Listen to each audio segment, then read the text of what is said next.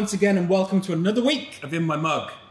Hello. A little quick bit of news for next week. As you may or may not have heard, there's some bank holidays coming up. So we're going to be sending your coffee just a little bit early next week. Instead of on the normal Friday, we're going to roast and post it on a Thursday. Friday's a bank holiday. It should still get to you as normal on Saturday.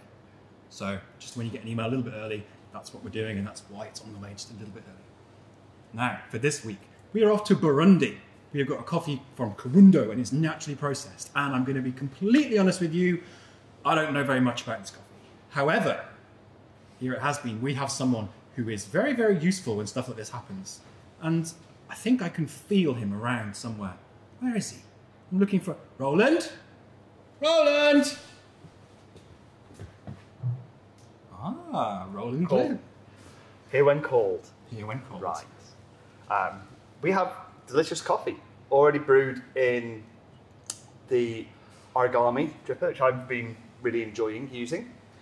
I haven't actually taken one home, so my brewing method is a little bit not refined. I'm having to go here when I get a chance and really enjoyed it so far.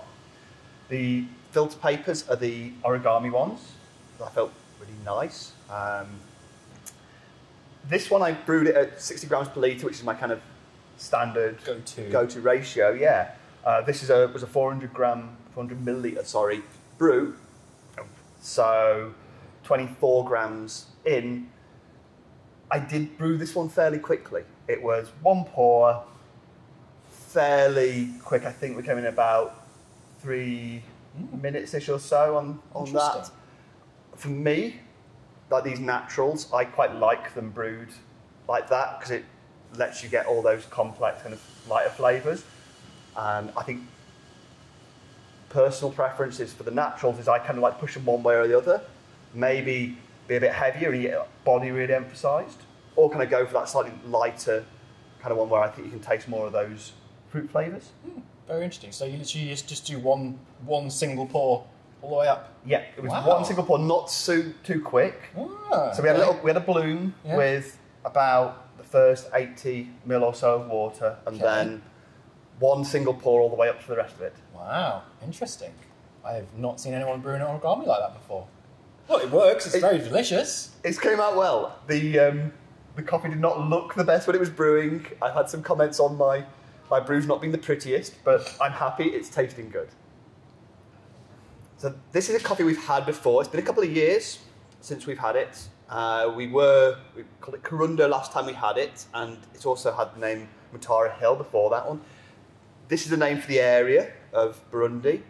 So it's the same people, the Cafex group, and they've got a washing station there. And they've done a really good job with this one, I think. It's really clean processing. It's not, naturals are not a kind of processing that you often get from Burundi.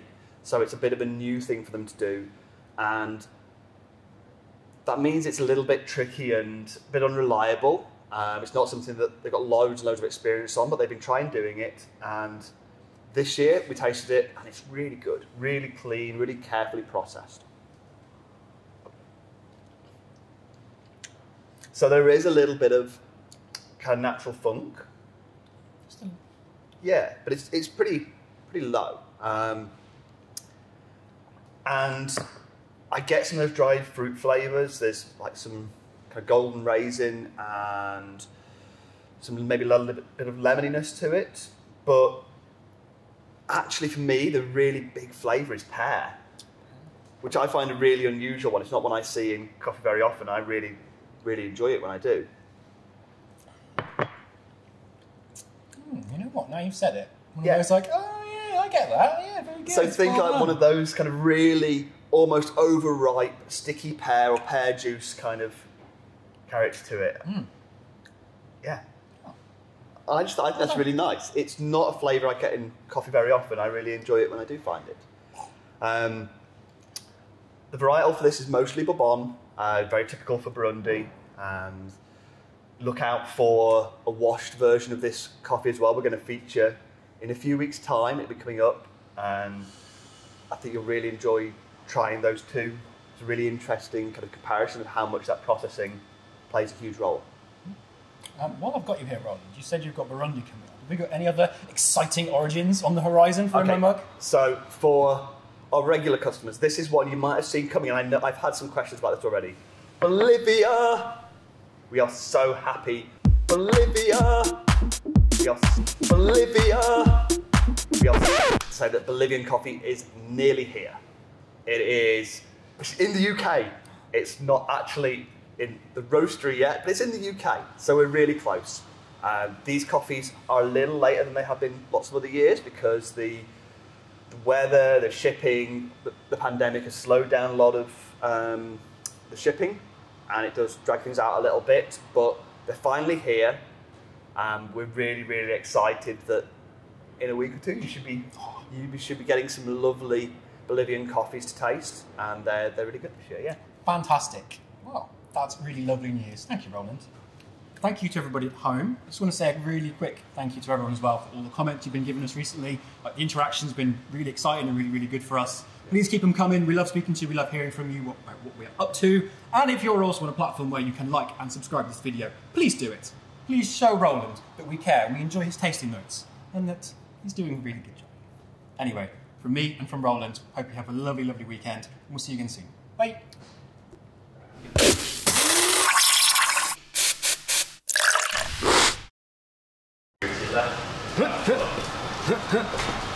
I thought there was going to be enough here for you guys as well, but I totally screwed that up.